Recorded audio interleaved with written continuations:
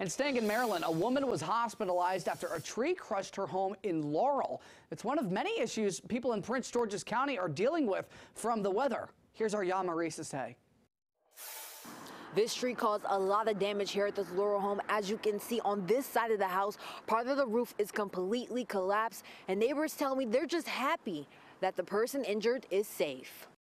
I'm praying for them. I know it's tough times now, and I was just shocked. I was in shock when I saw the tree fall. I was just amazed by seeing the damage on that house, and we were just wondering, hopefully the people inside, our neighbors, are fine. That was nearby neighbors' reaction when they saw the damage on their way home. I knew the wind was blowing. I didn't know it had blown that hard. According to Prince George's County Fire Department, around 11 Friday morning, they responded to a collapse investigation. A woman was taken to the hospital with serious injuries, but she's expected to survive. Sad to have this happen at any time, but especially at this time, going to displace the people in the house because it doesn't look like you can live in the house. So, yeah, it's just very sad, and hopefully that they are fine, and we'll definitely pray for them.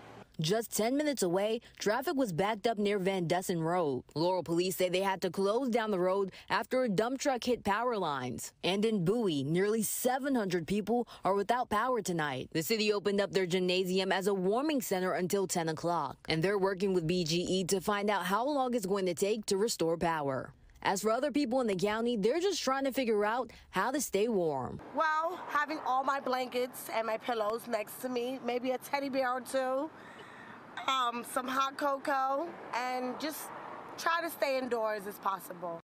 Reporting in Prince George's County, Maryland, I'm Marie Say, DC News Now.